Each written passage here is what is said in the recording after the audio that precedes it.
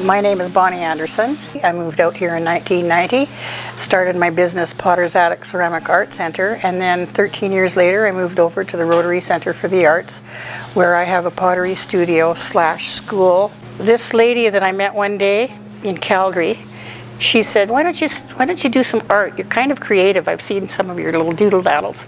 And so she talked me into going to university. So I went to the University of Calgary in 1982, and I triple majored in painting, printmaking, and ceramics.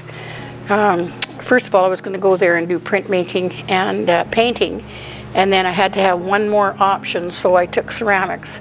So my major was painting, printmaking, and ceramics.